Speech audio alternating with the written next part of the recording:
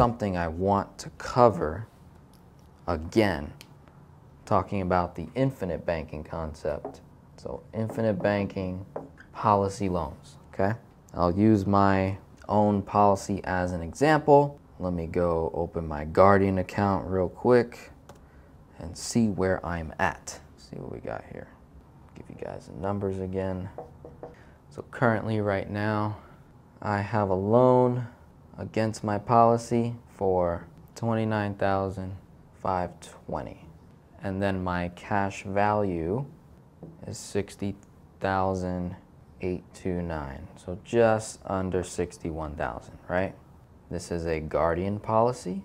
Their dividend rate right now is 5.85%. Their guarantee is 4%.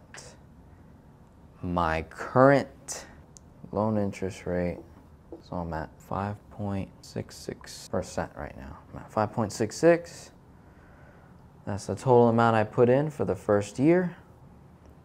This is what showed up in cash. This is what I have outstanding in loans. My loan interest rate is 5.66%. This is what I'm earning on that money. When I have this money out, this portion, this $29,520, is going to be earning a 6% interest rate. So a portion, $29,520 of $60,829 is earning 6. The rest is earning that, between 4 and 5.85%. I'm being charged 5.66 on $29,520. So $29,520 times 5.66% is, so interest cost $1,670.94. Okay, that's what it has on my thing right now.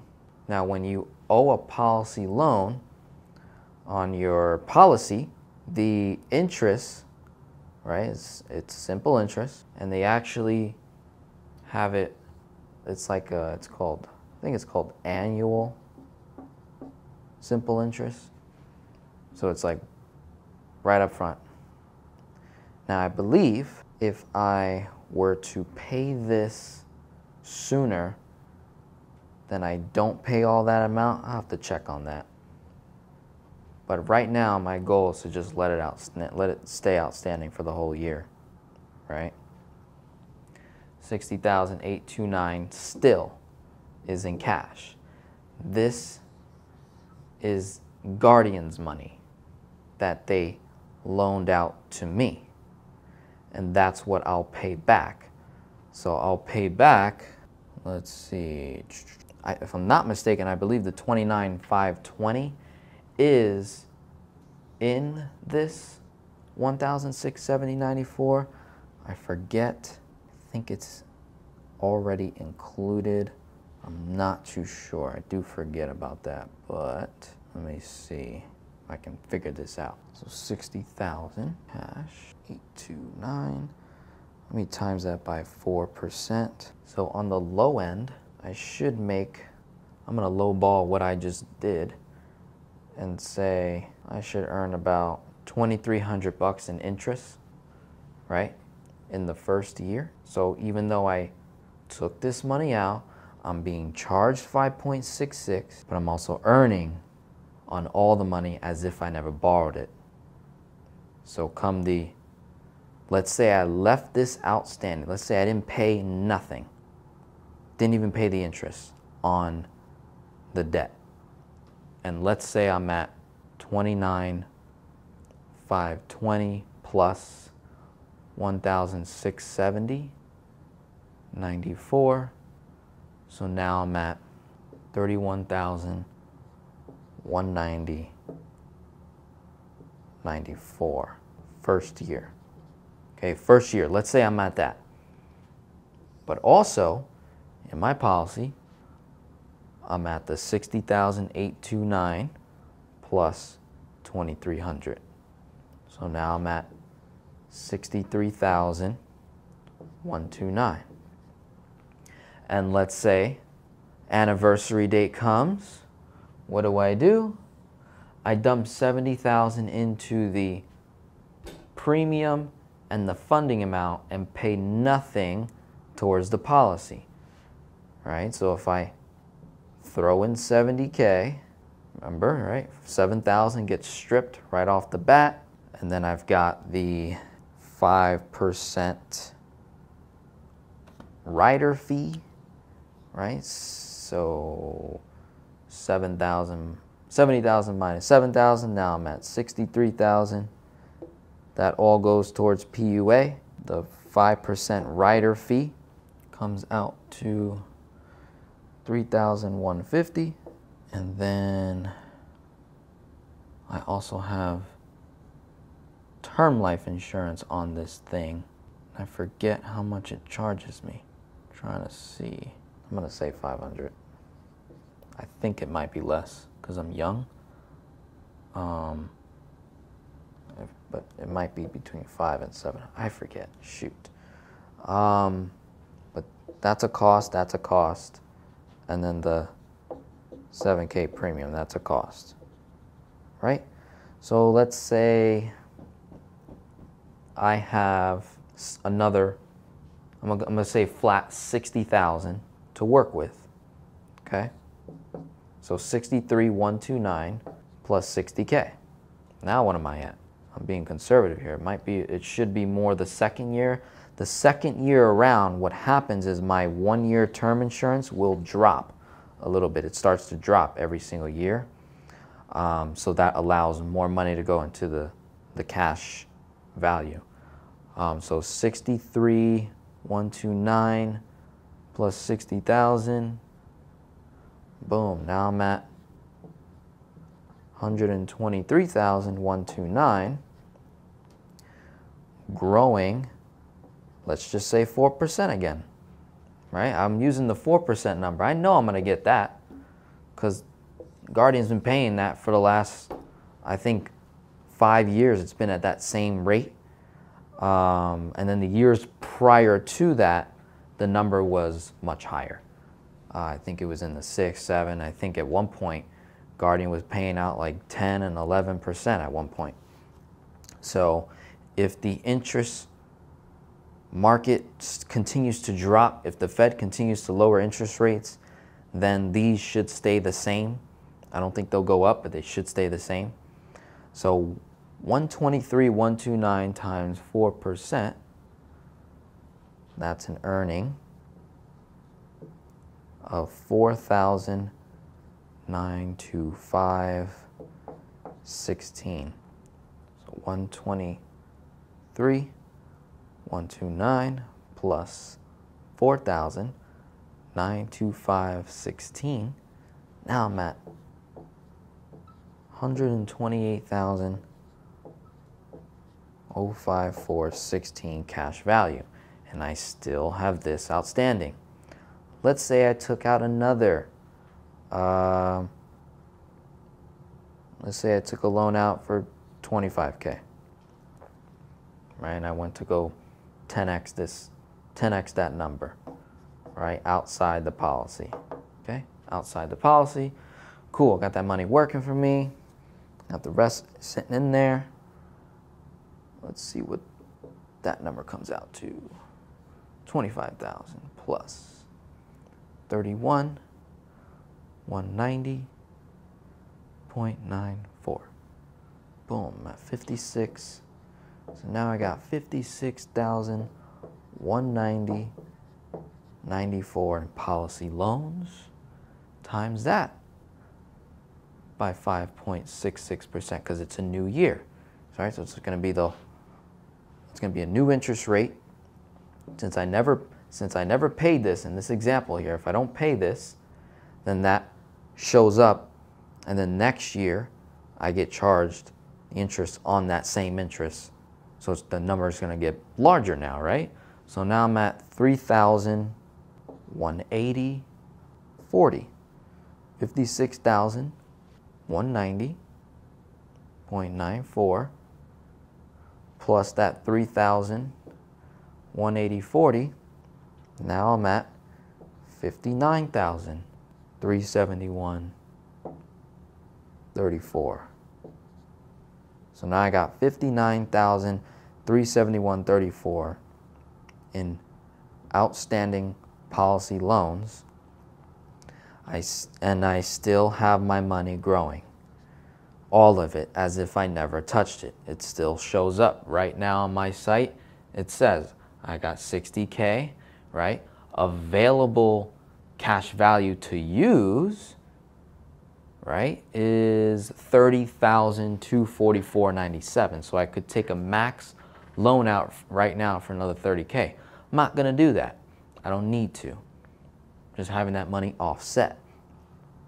So I got 128,054.16 the second year, end of the second year, and I got all this money outstanding, 59,371.34. And let's say the third year,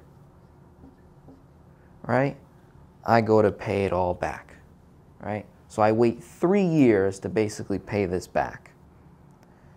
And I paid 3,180.40 plus 1,670.94. That's 4,008.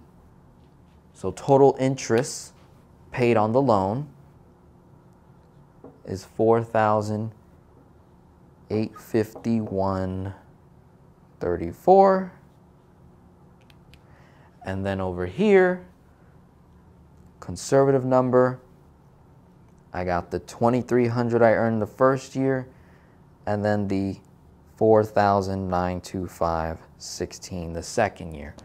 So I made 7,225.16. That's on the low end, right? Because remember, the money I have outstanding over here, they're paying me 6%. And I'm only doing 4 on the whole amount. So let's say I went up 1 more percent. Called it 5. 60,829 the first year times a 5% return. That's $3,000, 41.45. Right? So 3,041.45. And then the second year, 60,829 plus what I earned, 3,041.45 plus 60K going in. Now I'm at 123,870.45. Times that by 5%. That is 6,193.52. So between 7,225.16 and that 6,193.52 plus 3,041.45, 9,234.97. So somewhere around these two numbers is what I earned in my policy in the first 2 years. So not even calculating what I'm going to earn the third year, right? But let's say at the beginning of that third year, on the anniversary date, before I even get, hit with that next, year, I pay it, right? I dump 70, but I also dump an additional 59 to just restore it all back to 0. Well, I paid the insurance company this, 4,851.34, but in return, the insurance company gave me that. On the low end, 7. On the high end, not even the high end, the mid, 5, 9,234.97. So the question is, did I pay any interest? Right? Yes, you did. Over here on the loan. But it didn't cost me anything over here. My principal never got lost. That principal money, I never lost it. It retains its value the whole time. Retains its value. So I don't use it. So this is what I think this is a good idea. Let me know if you like this, because this is how I'm going to try and explain in more videos that I do. When people ask about that policy loan interest, what happens if you don't pay it and you let it compound the second year, the third year, the fourth year? It doesn't matter. It doesn't matter how long I have this. This is separate from what you're earning over here. And as long as we have a legitimate plan that we can follow in terms of how am I going to fund this policy each and every year, what am I going to do with the money that I borrow out, what am I going to do with it? Like I said, I take that 25, I take that 30, and I try to 10x. Right? If I 10x, there's only so much I can pay back into the policy, right? And I just keep going year after year after year. So any questions on that? Do you guys like that? Any questions? Any questions? Did you use the policy for investments or debts? The first amount of money that I took out, not that, this. The first amount of money that I took out, yes. Paid off some debts and I 10x'd. I put some money in the business. I actually, what did I do? I took like 10K and I threw that in a fix and flip deal, right? So I put it into a fix and flip investment, which is going to earn a 20% return. So I'll get 12K back. And then the other money, the rest of it, paid off some debt, right? And got my cash flow up like 500 plus, saved a good 2 to 3K on interest, and then now that money is just sitting there. And this is what I'll pay. And if I don't pay it within the first year, well then the second year I'll pay this much if I take out this much. Even if I took out a little bit more, like if I took out a lot of money, like I don't want to go above 66%, but even if I did take out 66% of what I have in cash value, it still won't breach what I have owed here, right? Maybe if I took out the same amount of money that I had out in cash, then it might be like neck and neck. But even then, you got to remember that the insurance company is crediting us 6 on whatever we take out. So we'll always have a nice little gain there. We'll have a nice little gain. Let's see. Pinnacle says like it. Awesome. Glad you like it. So I think I'll close out with that idea there. I wanted to take a crack at that to see if I could explain policy loans properly. Because I know when I'm explaining policy loans over the phone, people are like, you know, even I get myself a little confused because it's weird. It's like, wait, I borrowed the money. How could I still have the money in there? I know. But then once you realize how freaking cool that is to borrow money and it not cost you anything, and then what you do with the money is key. Because you don't want to just borrow money and never pay it back. Right? That's not wise. We want to keep washing the money. This is the most legal way to wash money. Okay? The most legal way to wash money. There are other ways, but I only want to go over the legal one.